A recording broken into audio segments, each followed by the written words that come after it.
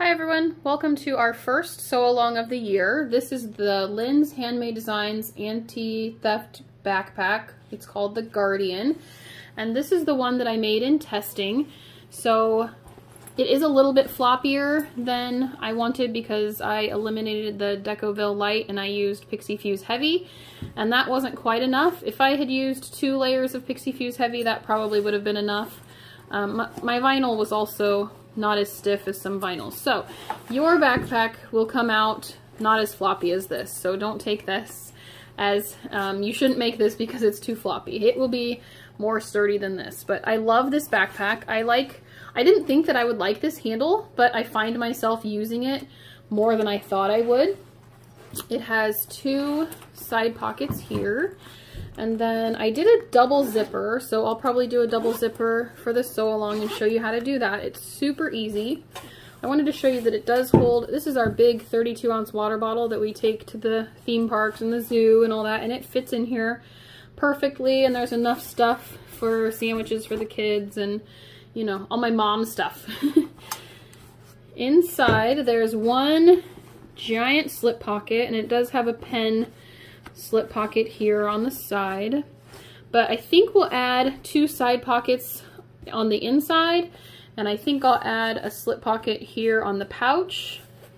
People have asked for that, and I could add a zipper either inside or on the outside. I'll decide that as we get sewing, but I wanted to show you the size of it and all the pockets it has and the functionality before we get started. So let's go over everything that you'll need.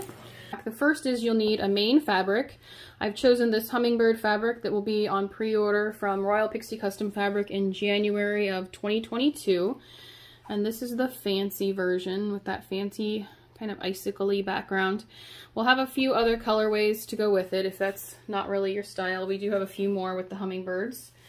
Secondly, you'll need some waterproof canvas. So I've chosen this kind of periwinkle to go with it. I also have this one that will be the insides of my pockets. It just brings out the rainbow of those hummingbirds. So I'll incorporate that a little bit. Mine are canvas, so I don't have to use woven interfacing on these, but if you have a cotton woven, you will want to interface your exterior fabrics. So that would be your woven interfacing here. And you'll also need some Decoville Light. This will interface your bottom and your sides. So you don't need a whole lot of it, but you do need a little bit for the bottom and sides to give it some structure. All right, let's go over the hardware. You need 4 1-inch D-rings. You need 2 1.5-inch strap adjusters. And then you need 2 1.5-inch swivel clasps and 2 1-inch swivel clasps. I did not have 1 inch on me, so you'll notice that all 4 of these are 1.5 inch. And it works out okay. That's what I did on this one as well. There is a piece that goes here that will go from your 1.5 inch webbing and then down to a 1 inch swivel clasp here. But I've just sewn it directly onto here and I've eliminated that piece. So you can do like this, or you can get the 1 inch ones. For the hardware, there is a lot of hardware on this bag. I forgot to mention the rivets as well. There is a lot of hardware on this bag. So Royal Pixie Custom Fabric has Guardian backpack hardware packs available. We have both rainbow and the nickel, and they do include the proper size of the swivel clasps. So you'll get 2 1.5 inch and 2 1 inch. I just don't have them on me. Anyway, you'll also, at least for this one, I grabbed some netting. I'm going to do some mesh pockets for the inside. So if you have some netting like this, that's helpful. Double-sided tape is always helpful. And you want your 1.5 inch webbing. So that will be all that you need. Let's get started on the cutting. The last thing you'll need is some vinyl, and I've picked this beautiful shimmery one from Bob and Jen's Odds and Ends. I wanted to show you some of the cutting because this piece can get a little bit confusing, and if you are confused, make sure to see page 2 of the instructions. There's a paragraph there that explains how to do it step by step. I'm going to show you as well, but you know, more times that you can read it over or listen to me, then we can get through it together. I do want to protect the pattern artist here, so I haven't shown the entire pattern piece. That's why it's off center a little bit. I'm not a terrible photographer, but that's why it is off center, so I'm not showing the entire pattern piece. But I do want to give you an idea of how to do this. So I've gone ahead and cut out the entire piece, including this part here at the bottom. I use my rotary cutter to do that. I use this big one on the straightaways, and usually I use this smaller one on the little corners, or if I have a curve. So I recommend using your rotary blades to cut out pattern pieces. So what you'll do now is decide which piece you want as your front and which one you want as your back.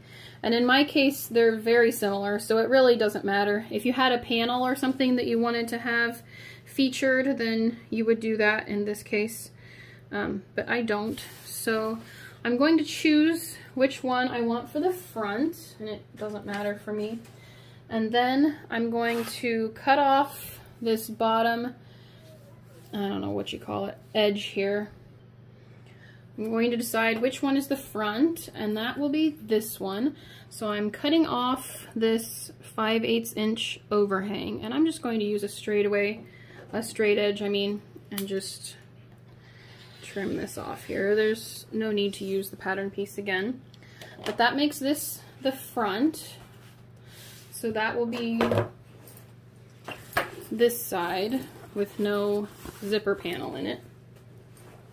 For the back piece, take our back piece, and I actually cut 2 of these so that I didn't have to deal with a split page when I was cutting out that big piece. So you can cut 2 or print 2 if you want. And then lay this back down, and you want to have this cut out so you can flip it up. So that's what I usually do. So I can just put my pattern weights down here. And then I can flip this up like that and cut around the oval shape here.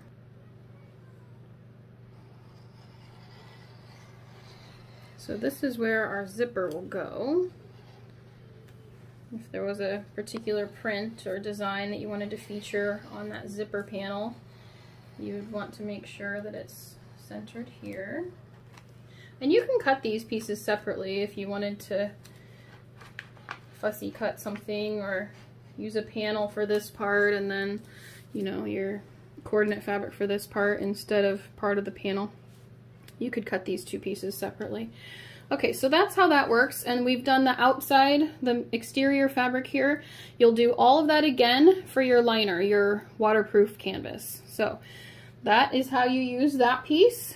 Go ahead and finish cutting everything out. Make sure you cut out your interfacing as well. So we'll do this again also for interfacing. You'll do it one time for your interfacing for your exterior fabric. Go ahead and cut out all of your pieces for this week and post it in the Facebook group under the events tab for the Guardian backpack.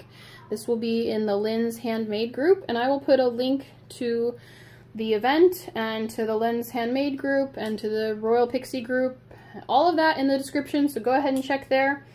I hope to see you next week when we will start sewing. Bye everyone!